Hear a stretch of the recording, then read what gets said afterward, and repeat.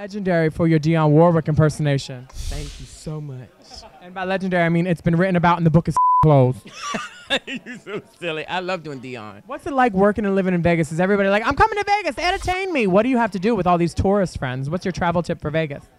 Everything. You need to see everything and do everything in Vegas. And you can't hold back. How many days do you need to go to do a proper Vegas trip? I did 10 days before I lived there, and it still wasn't enough. I would say 12 days. Did you go through a whole bottle of lube? Oh, everything. Oh, lube? I'm not that kind of girl. The best show of Divas Las Vegas, of course, Frank Marino's Divas Las Vegas.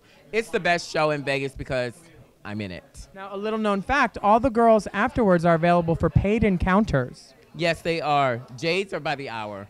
Yeah, but no out calls. They're safety girls. Yes, they're very, very safety girls. Now, if you weren't to see Frank Marino's Divas, what would you go see?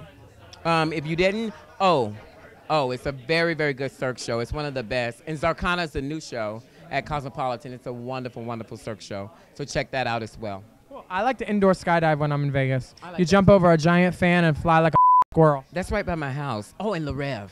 You got to see La Rev at the Wynn. But I'm sorry, Cirque du Soleil is so much better when you're a little bit stoned. Cirque du Soleil is really good with a pill. Is there good public transportation in Las Vegas? Yes. It's called Your Feet.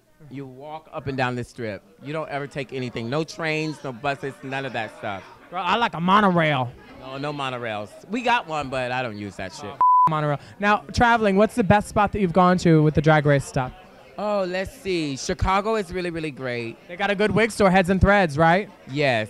That's a really good wig store. They have great wigs. For the girls who have ratty hair, high penetration, how are you? How are you doing? Anyway, if you have ratty hair, definitely go check that wig store out. It's great. Where else? Texas. Big hair in Texas.